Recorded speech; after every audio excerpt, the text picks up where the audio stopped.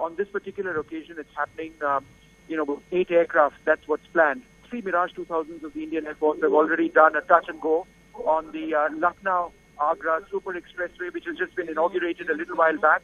I can tell you it's quite dusty, so it's not really very easy for the pilots. It's murky. It's somewhat murky. It's somewhat overcast.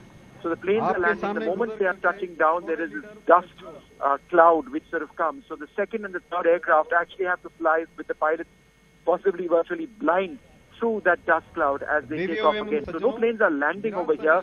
They're just doing a touch and go. 3 Mirages have happened. And now there'll be Sukhoi 30s as well. The Sukhoi 30s have come over here from Bareilly Air Force Base. The Mirage 2000s have flown in from Gwalior, and they timed their operation to touch and go over here exactly at 1 p.m. So the first Mirages made their appearance at 1 p.m. They did a small flypast, and then they lined up to land, which they've done. So we've seen the Mirages, and we'll see the Sukhoi 30s in a few minutes from now.